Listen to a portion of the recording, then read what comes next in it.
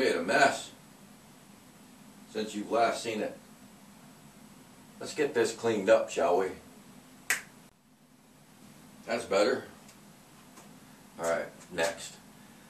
I'm going to take the manufacturer's blade off this thing and put the specialty blade on because I'm done modifying. So let's see what we can do. Alright, well, first things first. I got to take the guard off. You know what? I don't feel like doing that, so cool. Sweet. Alright, let me put these down. This is easy, man. Now I gotta take that blade off. You know what? This is working so well. Maybe we'll just continue with the pattern of letting it do itself. Oh yeah, this is fun. This is fun. Alright, let me put these down. Now let's see if we can make it work again and get the new specialty blade put on. How about that? Okay, it's on, but I don't want to trust the fact that it might not be tight, so let me make sure that it is.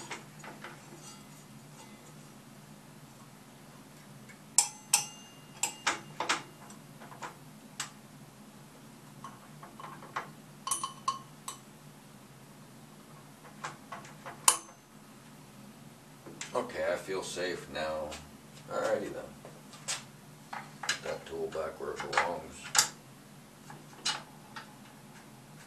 That's one way I keep my shop in order. I always put things back after I use them. Alright, gotta put the guard back on now. There, we're back to where we started. Nice, it's done. So, now, this thing's ready for acrylic and Lexan. Awesome. So I did a couple little modifications so that, well, let me pick you up and show you.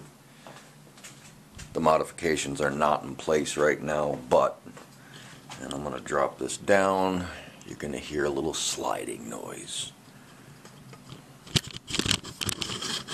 There we go.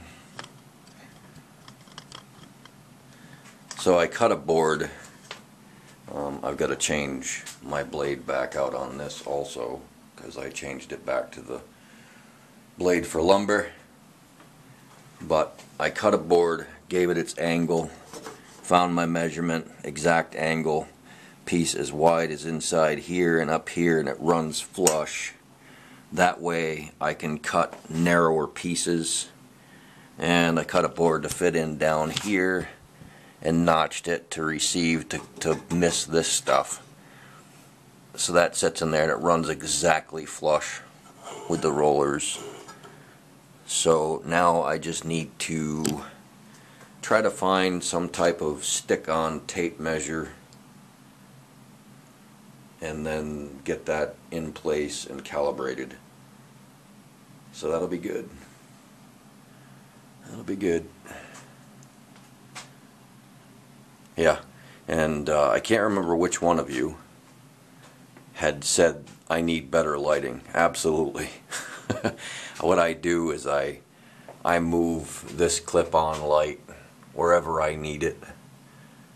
And of course for this saw I have a light aiming down at the saw that way, and the clip-on light I hang up here and aim it down that way.